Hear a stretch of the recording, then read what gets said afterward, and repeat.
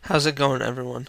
Now that the trade has become official, I think it's time we took a closer look at Kris Humphries. First, we're going to take a look at his contributions on offense. And throughout the video, we're going to be comparing him to Josh Boone.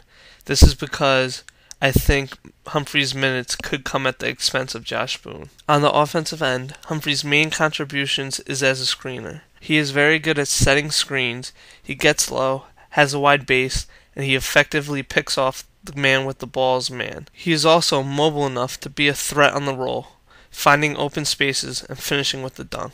He also has a decent touch from the outside, and he's more of a threat as a shooter than Josh Boone will ever be. What impresses me the most, though, is his ability to find open spots. Here, Jason Terry drives baseline, causing Humphries' man to come over and help.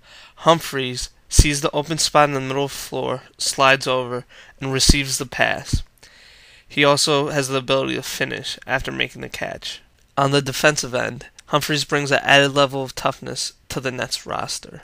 His mobility makes him a very capable defender on the pick and roll, and he has a knack for grabbing defensive rebounds.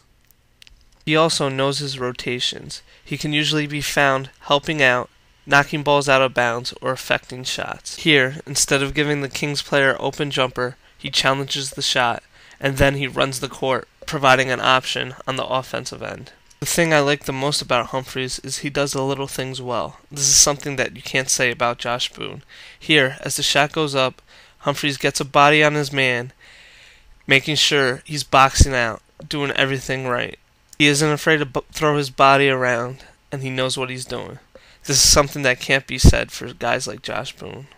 In the end, I don't see Humphries taking away Yee's minutes, but I do see him taking away some of Josh Boone's minutes. They're both the same type of player, but Kris Humphries is more of a threat on the offensive end, and he has a better basketball IQ, and he executes better on defense. In trading Eduardo Najera, the Nets got a lot of value in Kris Humphries.